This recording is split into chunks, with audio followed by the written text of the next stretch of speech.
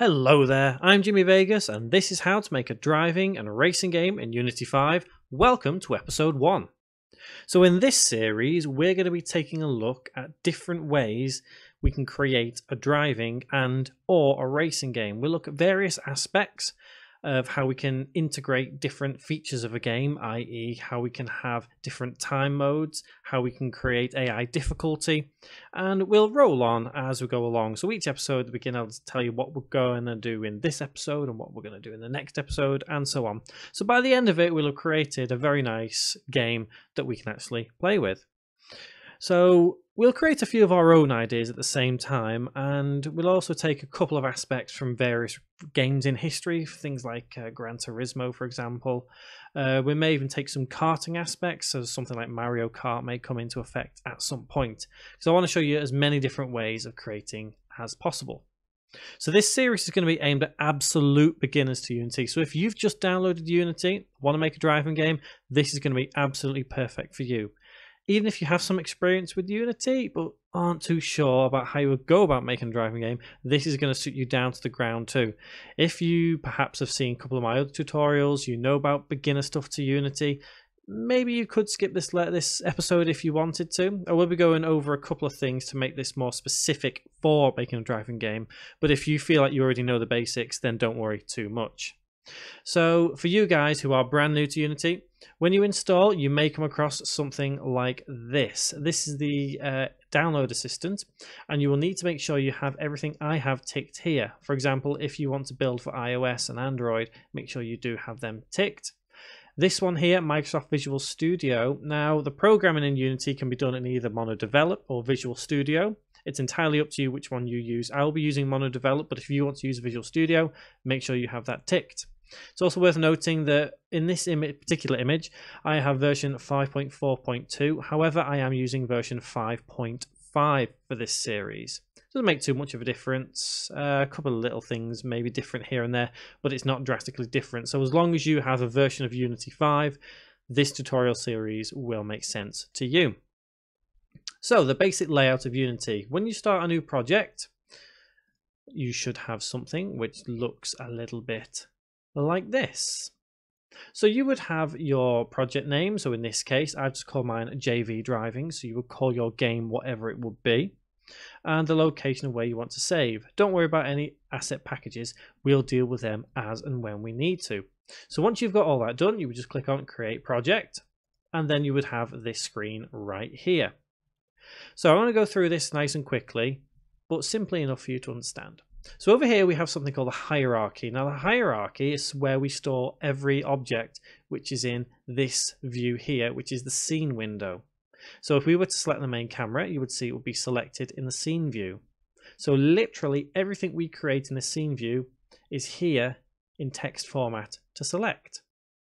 Now the scene view can be used for many different things. Like for example, if we have assets, we can drag them into the scene or into the hierarchy. Well, this is where we visualize everything we've created.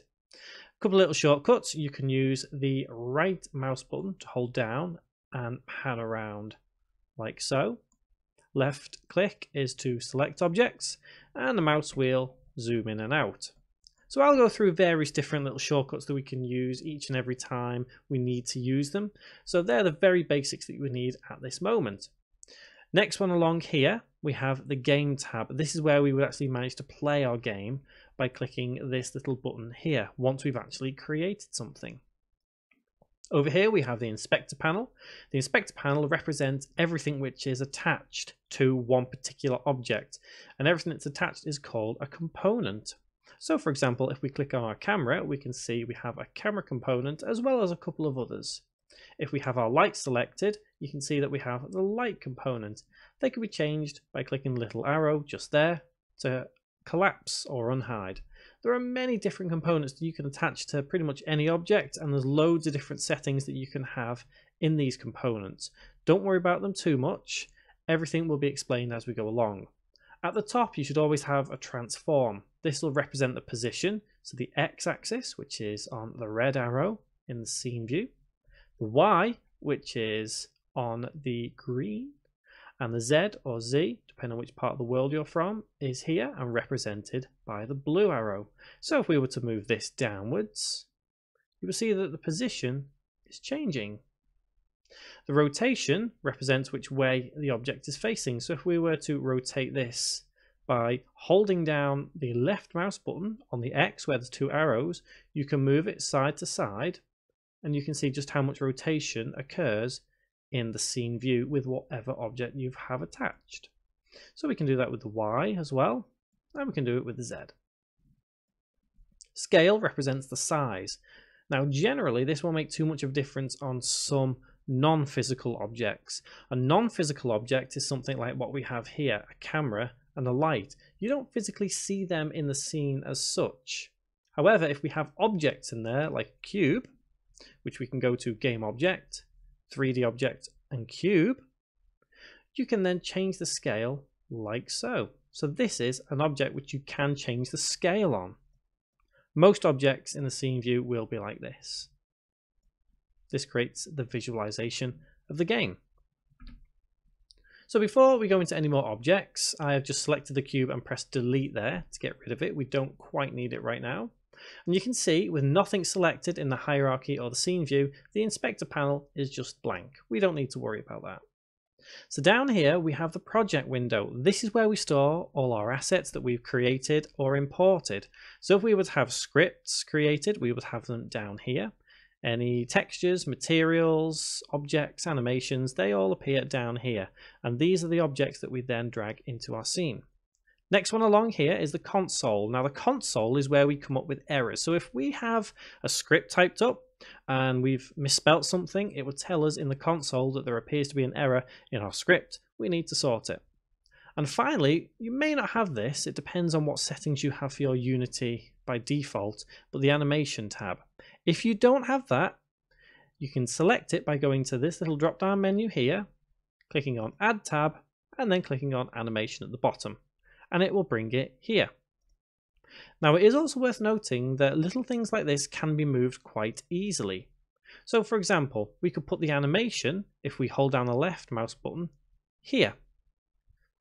It's up to you if you want to have it there, but I like it down here.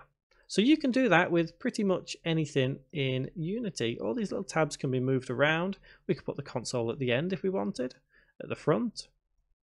It's entirely up to you. I tend to go with the default layout as this is aimed at beginners. I like beginners to have a sense of this is what they see, this is what they get. It's easier to understand that way. So now we have our basics about us and we know where everything is, where we can see things. Let's insert an object. So if we go to Game Object, as we did before with the cube, we have a lot of different options up here that we can insert. 3D object, 2D object, light, audio, UI, particles, and a camera. So we want to go to 3D object and we want to select one of these. So because we're making a driving game, we want our ground to be rather versatile. So we want to be able to mold it in a way, shape, and fashion that feels more comfortable to surround our track. So we're going to do that by going to terrain. So a terrain is it's a game object which is very versatile in many different ways. So we can get around this by going onto it and explaining these little options along here. So this first option allows us to raise and lower this terrain.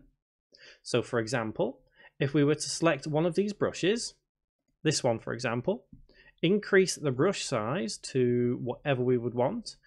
So you can see that we have quite a large blue area. That blue area represents where the brush size is going to occur when we left click.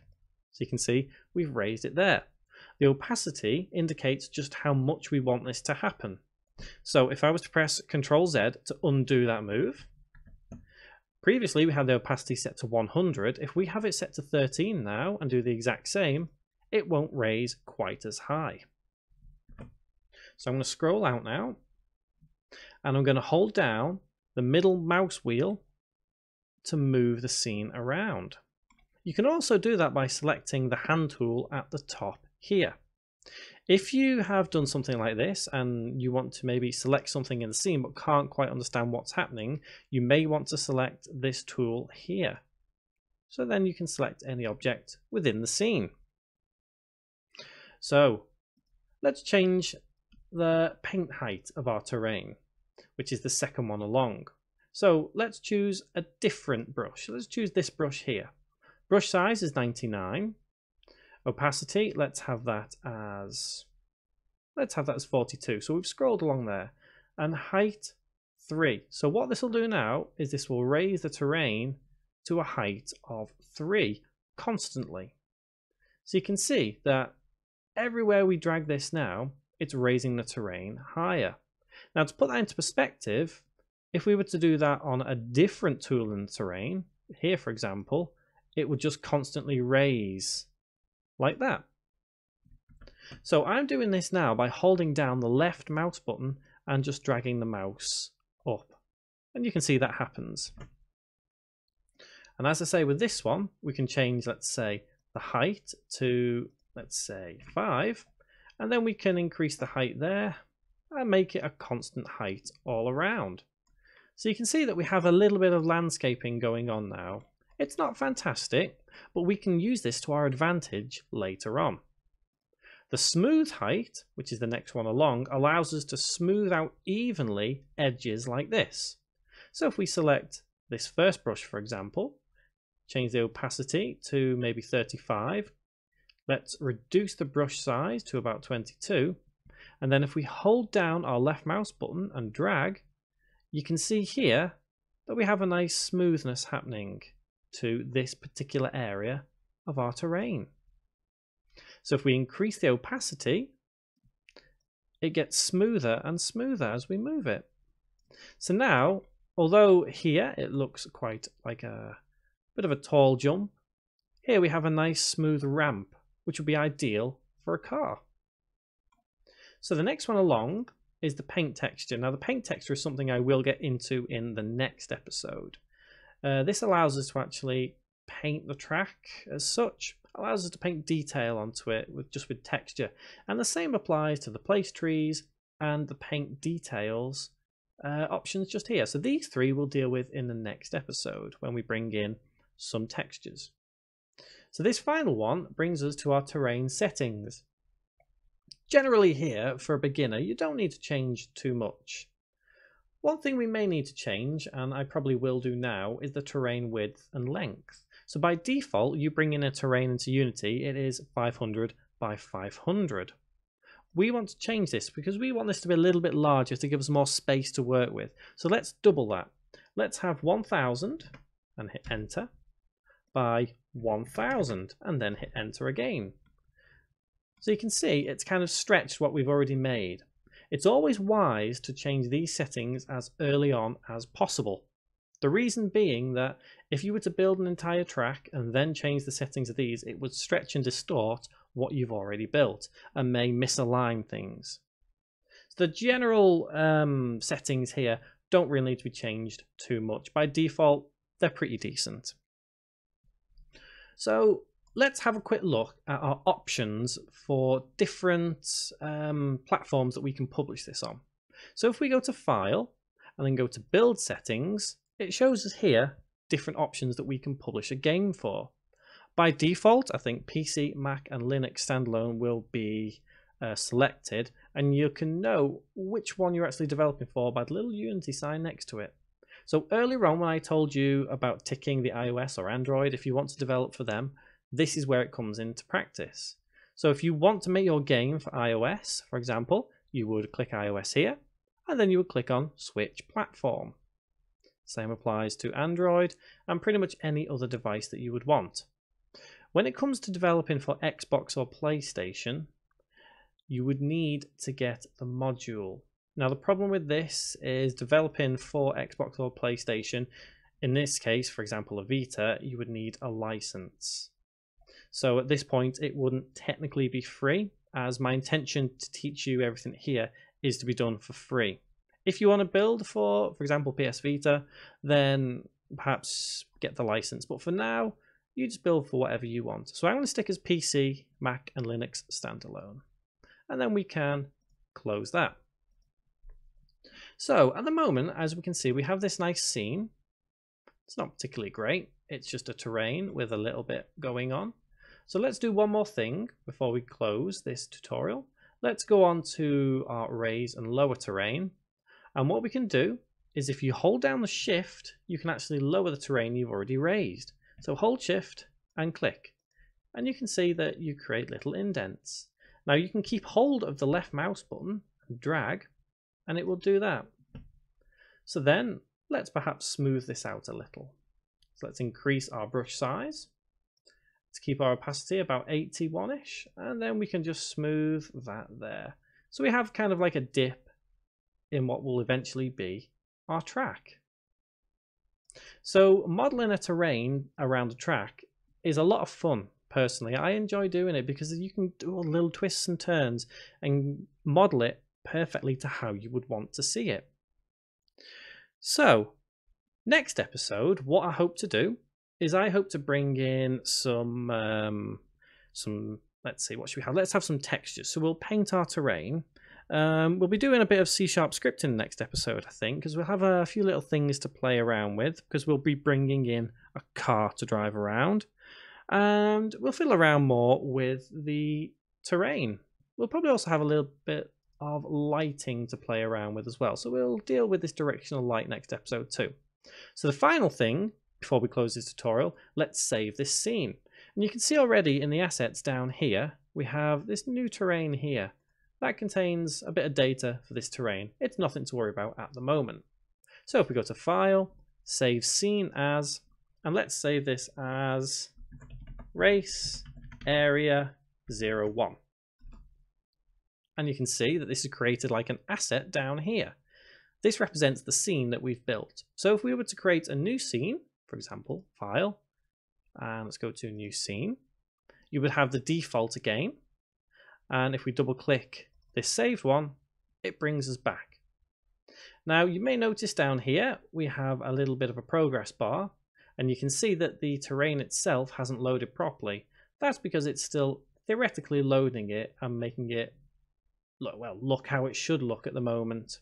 So if it does look like this when you reload it back up, don't worry too much, it is normal. You just have to wait for Unity to kind of catch up. So once we've done that, make sure you click on File and then Save Project.